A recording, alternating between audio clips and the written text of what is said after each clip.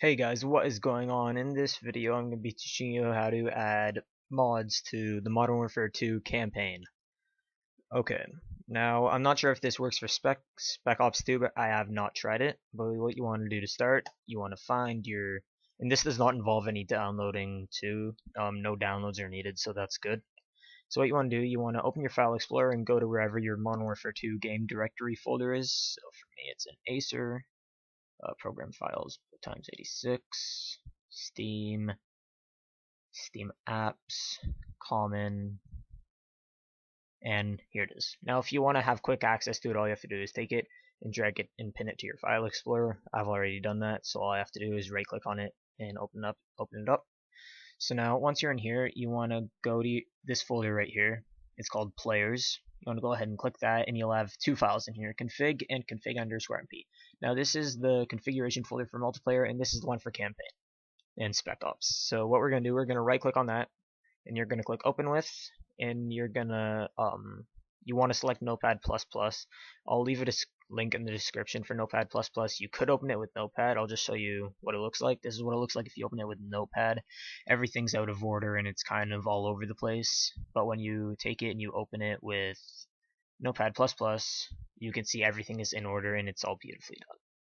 So the first thing you want to do, you want to come all the way to the bottom and you want to type here first. I'll take this out because I've already done that. So you want to come all the way to the bottom and type in seta, and then there is a cow, and then open up quotations, and then type in 1337 and close that. And then you want to type this. This is what basically what makes all the mods work. Now what I have, do have some mods here. You want to type these mods right underneath there is a cow, but when you save it and close it, it'll put it automatically back in alphabetical order. I'll show you.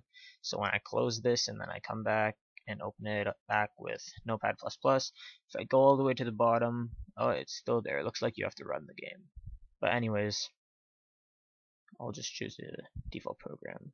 Okay, so once I go to the bottom, it's still there, but once you start out the game, it won't really matter because it will put it in alphabetical order and it will put it somewhere here. Now I'm just trying to find the other mods that I've added, and I'm gonna pause the video right now and find them. Okay, so I just found them. They were at the top. So basically what you want to do, this is the first one I have. It's bind b no target. Now basically what this mod does, no target, it makes it so the enemies can't see you. It's pretty much like you're invisible. They don't shoot at you or anything. And you have to write bind in front of it, and then the B here is when I press the B key on my keyboard, this mod will be activated. And when I press it again, it'll deactivate itself. And then same thing here, bind and give ammo. This basically gives you full ammo and everything. And then once I click the N key, it will give me all the ammo. Now again, it doesn't have to be the N key or the B key for you. It can be whatever you want. You could make this number 6 on your keyboard. You could make it F5, F6, whatever you want. And then I really like this one. This is God mode, so basically you're invincible, so when the enemies shoot you, you'll basically stay alive no matter what. And for that, that's the V key. And I'm also really like this one, noclip. This is one of my personal favorites. And I activate the X key with that. Whoops. So I'll just go ahead and save this, and I'll show you guys how. Now again, you don't want to add these right here. You want to come down to the bottom and then add all these mods. I'll put those mods in the description just so you can copy and paste them. But again, you can change the bind key to whatever you want. You can make you can make it whatever you want. You don't have to make it what I have it. But anyways, I'll go ahead and close this, and I'll open up Modern Warfare 2 and show you guys how some of them work.